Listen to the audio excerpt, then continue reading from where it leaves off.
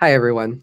Wikipedia is the encyclopedia which anyone can edit. It's also a community project where anyone can participate in its governance. This includes things such as finance. Readers of Wikipedia will be aware that there is an annual fundraising campaign that involves banners, and those same people who edit Wikipedia also participate in the design and management of this fundraising campaign. We're going to talk about this today with staff of the Wikimedia Foundation. I have Megan Hernandez, VP of Fundraising here, and James Baldwin, Senior Director of Finance Strategy. James and Megan, can you please tell us what is finance strategy, what is fundraising in the context of the Wikimedia movement, and what do you guys do?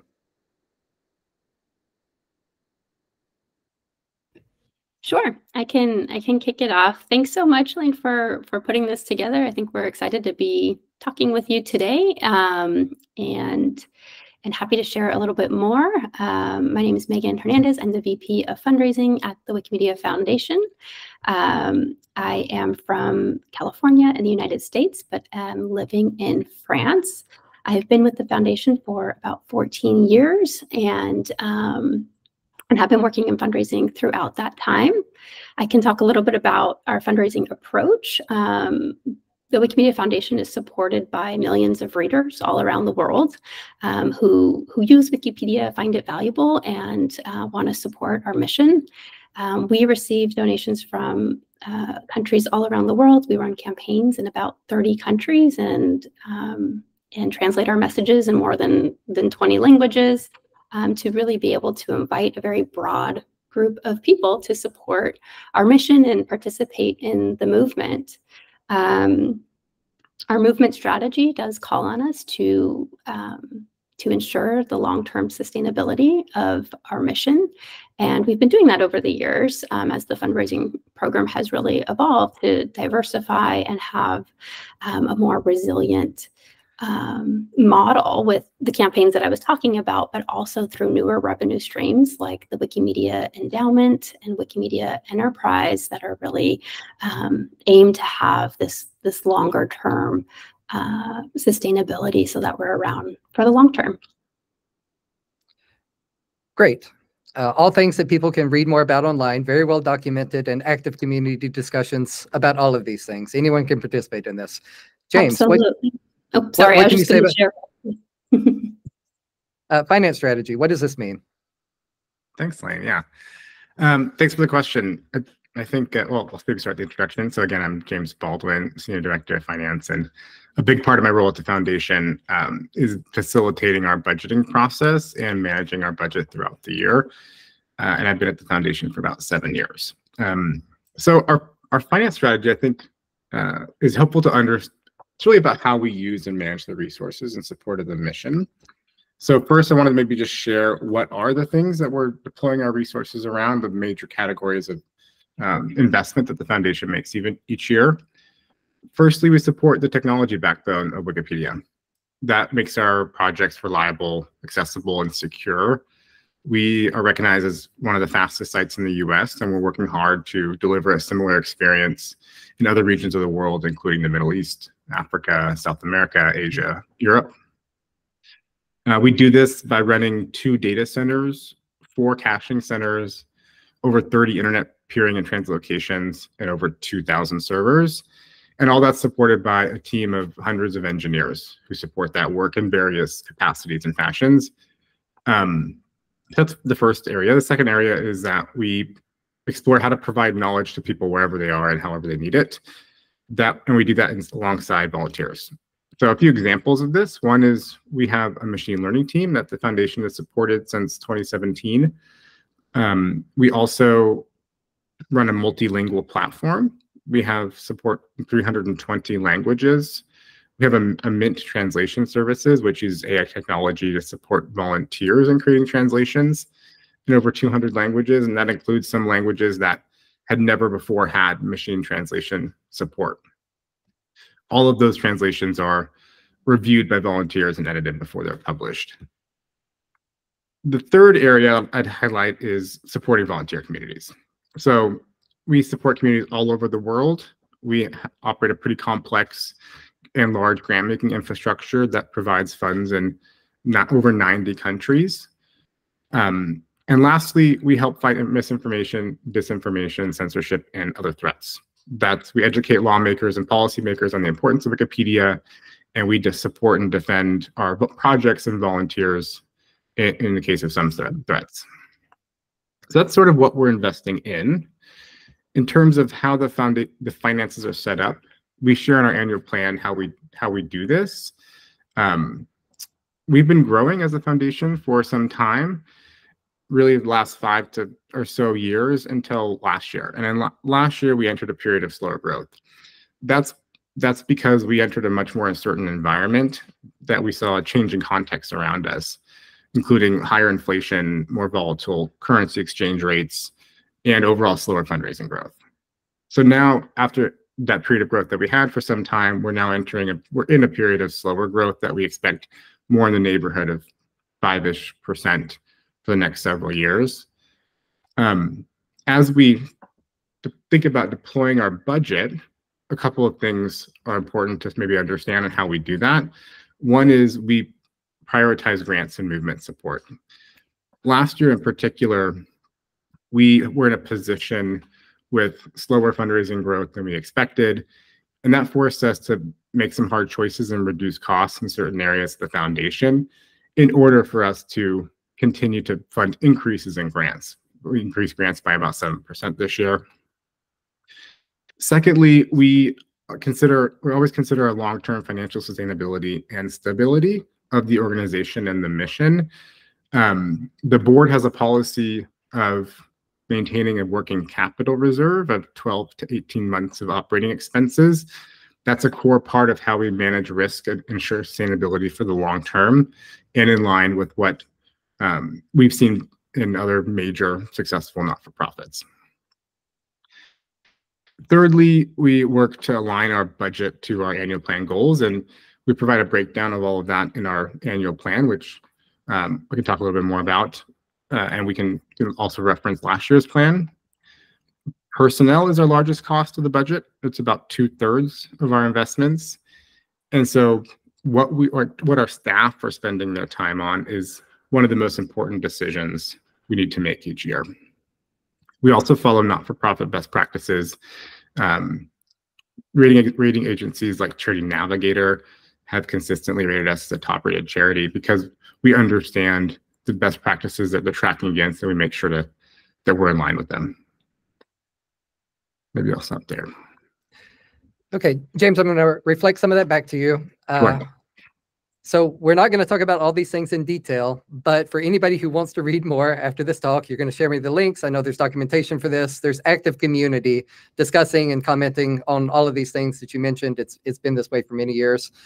In this talk, we're gonna focus mostly on like what is your relationship to the community in discussing these kind of things. But to recap, money is used to keep the lights on of the site. This is how we say keep the lights on, keep it fast. We're in this new age of artificial intelligence and machine learning. Yes, I'm so glad, as are many Wiki community members, that this is an investment. Grant making, they couldn't be closer to the community than grant making. These are discussed and negotiated with the community. I encourage anyone who wants to see where Wiki community money is going to check out these grants. They're also posted publicly. Very novel and innovative that Wiki does this. And then policy issues. Why are we doing this? Everyone should have access to Wikipedia. Everyone should have the right to edit Wikipedia. And then what are related policies to this? So about these money issues, about all these various priorities everywhere, you both mentioned that Wikipedia is multicultural, it's multilingual, multinational. You have comments from people all over the world, and we can't go into full detail about how this works, but can you possibly make an attempt to explain how do you get comments from people all around the world to come to some kind of consensus? And this happens for things including the fundraising, the money, and where the money goes. Like how do you negotiate these things and collaborate with people on the internet that perhaps you don't know, that are going by random usernames, and you come out with some kind of agreement that this is the way to do things? Megan, should we go back to you for this? Sure. Yeah, I'd be happy to. Thanks for the question. It's such a good one. I think there's a lot I could talk about with our volunteer community and how we co-create fundraising campaigns together, and I'll jump into that. But I also want to say we have also a broader community of our readers and our donors, and we take their input and feedback into shaping all of our campaigns as well. But I'll dive deeper into the volunteer community. That's really a huge part in how we are creating our campaigns together. We just ended in December our annual English fundraising campaigns that runs once a year in a lot of the main English-speaking countries. And it's our biggest campaign of the year. And while it ran in December, it actually kind of started in July. So at the start of our fiscal year is in July, is when our team starts preparing and running kind of pre-tests and all the preparations for that big campaign of the year. And right alongside that, at the beginning of the year, we kicked off this collaboration process with our volunteers to be able to prepare and really create the campaign together. And so practically what this looked like was, of course, a wiki page where we put some sample banners and some ideas and just asked to have some ideas of how we could make it better this year, and you know what messages folks would want to share with our readers.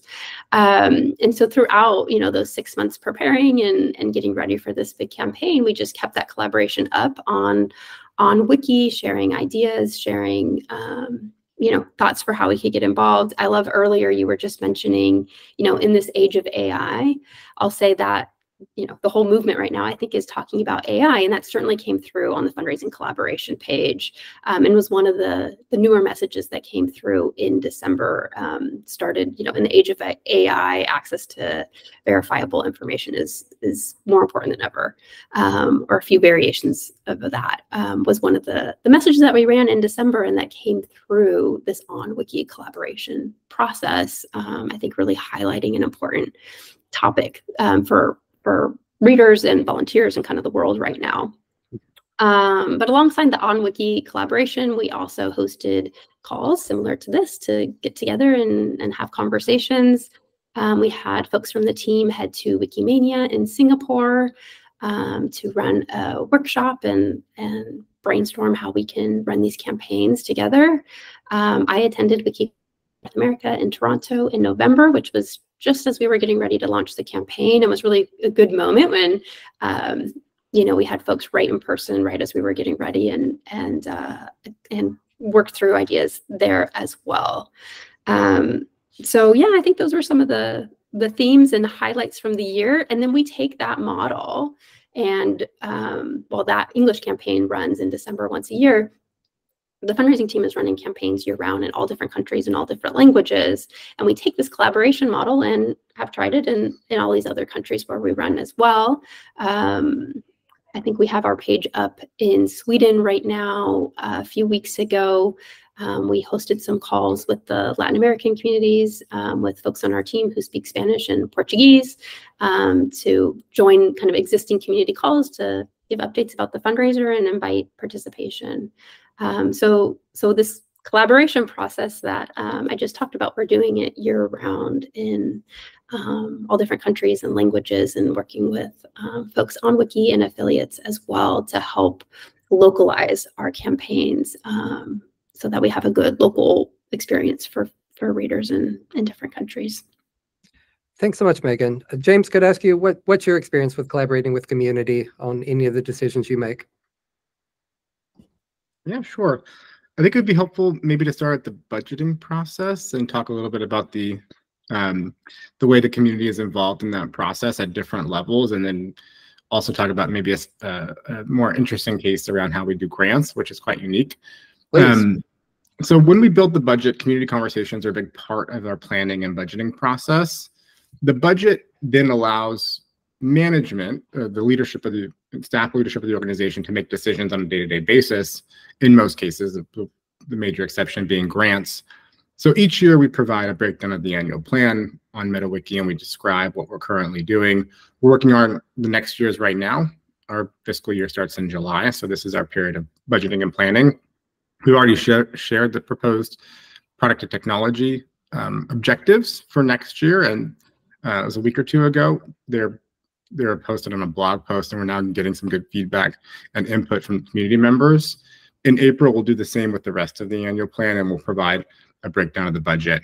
And during that time, like we did last year, we'll set up and join community conversations to invite feedback and input on the work. From there, the budget goes to the board for approval, and our board has a set of legal and fiduciary responsibilities to the organization. Our board is a combination of community elected representatives. That's another point of community collaboration, as well as board appointed positions. And they, in practice, will approve the budget. They also set policies, decide on major strategy for the organization, those kinds of things.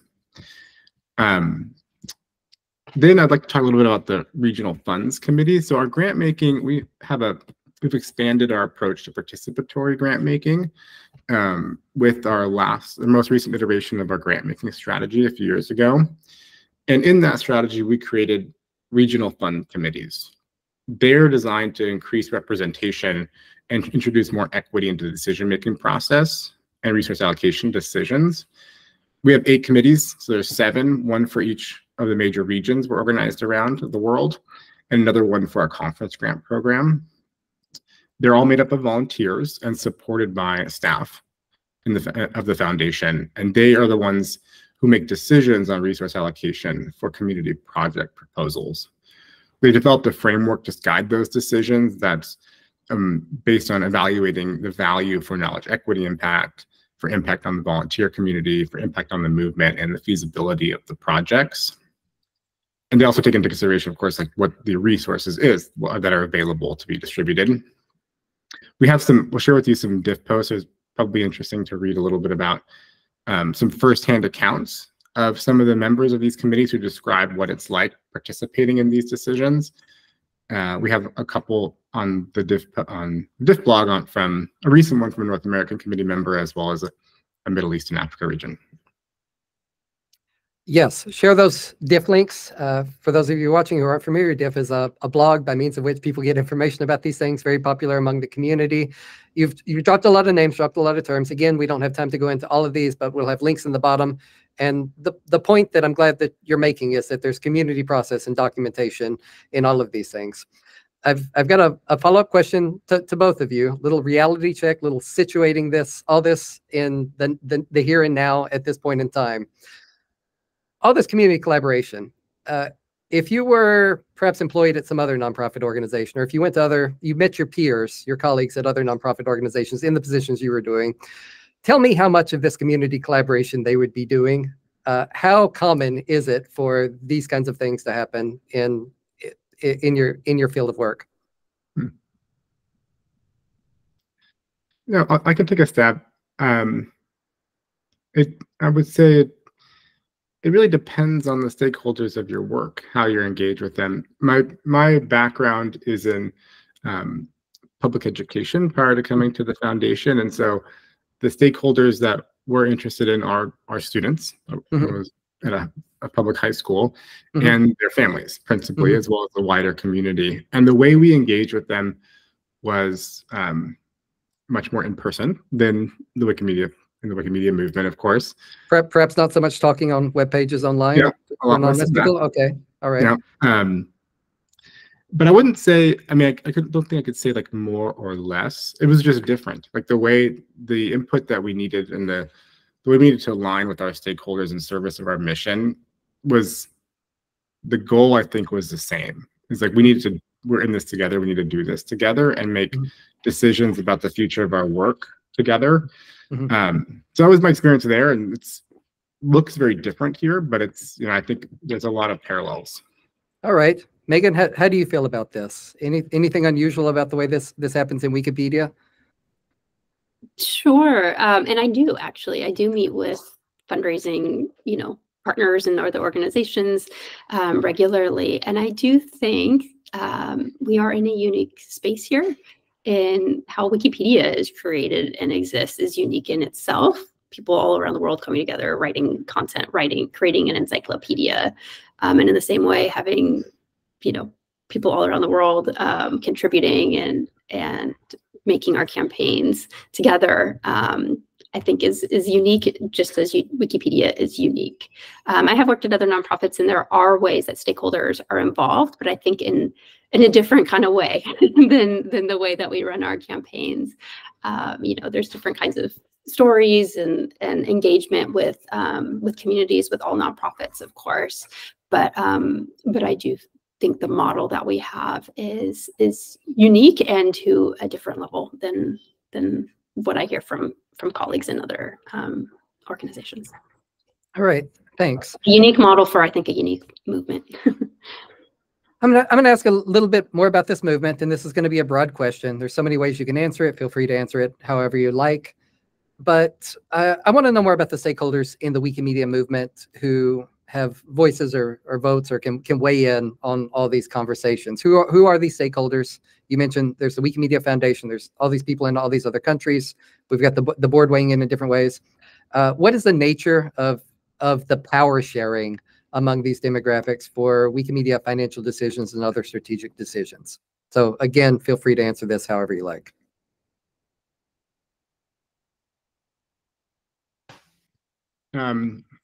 Yeah, so I think I'd probably start with some of the points I made in the previous answer. So the governance structure of the Wikimedia Foundation is designed to include community members as part of our board. Then that's like the board is set up to meet the responsibilities and accountabilities needed as a US-based 501c3. But the composition of that board is something we can determine. Also, the organization and the movement is determined to include a combination of sort of community members who provide the expertise and voice of community, as well as other experts to sort of supplement the expertise and capacity that we might need on a board.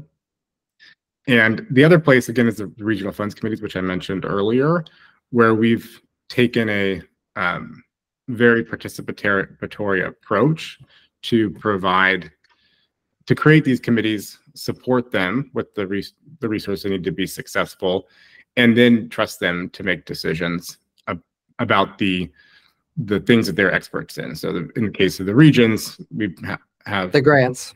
Yeah, like community members who are from that region who understand best the needs, opportunities, challenges of that region. And then they make decisions about how to allocate the grant budget and portfolio across the proposals they get from that region, which is the goal is to be in line with our movement strategy, several movement strategy principles of including equity in decision making, as well as the principle of subsidiarity, which, I'm paraphrasing, is that the people closest to the challenges and closest to the needs are the ones able to make decisions and respond to them. Subsidiarity, is that the word? Subsidiarity is one of the concepts that the movement strategy highlighted. Yep. Great. Megan, what do you have to say about stakeholders and power sharing?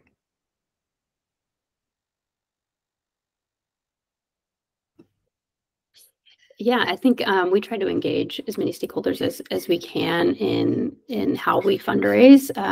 We talked a lot about the volunteer community, but we also have a very active donor and reader community. When we run these campaigns, we get hundreds of thousands of messages from donors and readers around the world telling us about Wikipedia, about our fundraising, about our work, and we really listen to that.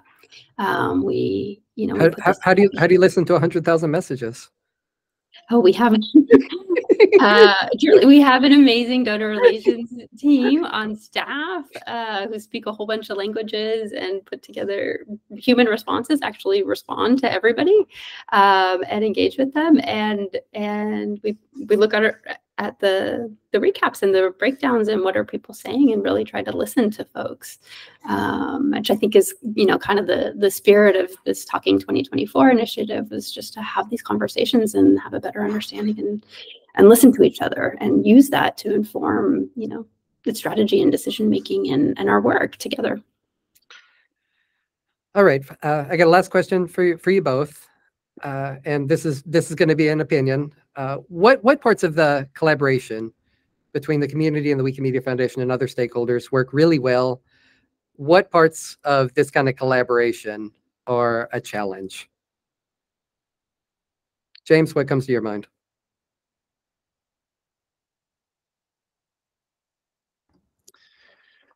maybe I'll stay with the specific example of the regional funds committees. I think what we've seen in now in a couple of years of those operating is that they do a great job of understanding the needs and opportunities of the region. And when grant proposals are really aligned to the goals that region is working toward, they add a lot of value. The decisions are clear. The frameworks are really helpful. When the regional goals and objectives are less clear, or the proposals are sort of at a right angle to some of those things, they're just different. They have been occasionally had challenges to be able to respond and understand and think through a decision about sort of allocating a portfolio of investments from grants on how to consider these things that are different or when the goals aren't super clear. So that's been a challenge I think they've been struggling with that is maybe inherent to the movement. Can you say why it's inherent to the movement? Like, yeah, that's a great question. The reason I say that is because the goals of a grantee could be hyper local, it could be global, it could be technical. There are so many dimensions that we're operating on. The ability to have like a single, like what's the one thing that we're all aligned to, doesn't really exist in our movement. Like I personally haven't seen it. There's a bunch of different goals and a bunch of different dimensions we're working on, which is sort of normal and makes sense. And so that makes it challenging, I think, sometimes to have goals that help make decisions about every single proposal. Okay, I get it. When you're trying to share all information about all things in every languages everywhere in the world, you have to set strategic priorities. It totally makes sense. Megan, what works well and what is a challenge? Sure. I think the collaboration process is going well, and it's been something we've been growing and improving on over the past year. I think we're actually creating campaigns together, and I think more than we have in the past, and that's really exciting. I think we still have work to do. I think the team has been trying to share more information and share more insights of the work so that we have more of a shared understanding and can work through and improve our campaigns together. And we also have challenges, right, with kind of changing internet environment and changes in trends and how people donate and how people read.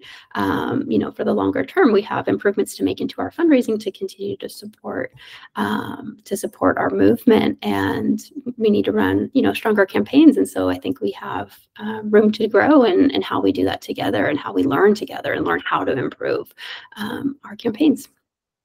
But I feel like we have the structure here and the people we need to work through that together. And Megan, I appreciate your commitment to improving sharing information. It is indeed a challenge to share this amount of information. It's a challenge for Wikipedia editors to read and digest and respond to this information. I'd like to invite anybody watching this to look at the links below to read more about this information. Also, even if you're not a Wikipedia editor, you're still invited to read these things and comment on them. Wikipedia is not just for the editors, it's for the readers. And even if you've never edited before and you've never posted a comment, you're quite welcome to go into any of these initiatives, read them, comment, ask questions, respond as you like. Megan, James, thanks so much for joining today. Thank you, Wikipedia Signpost, for being a newspaper for the Wikipedia community, helping us organize and report these kinds of things. If you have any questions or comments, please post them on the wiki. Thank you all. Thank you very much for having us. All right. Thanks so much for a great interview, guys. And Nadi, you'll please send me the recording anytime you're ready. I can't promise when this is going to be in the Signpost. They have their own editorial schedule, but I anticipate, I hope before May. Probably realistically in April. Okay. Well, thank you so much. That was fun. It was fun. Thank you so much for meeting with me. Thank you. Have a good one. Thanks. Bye-bye. Bye.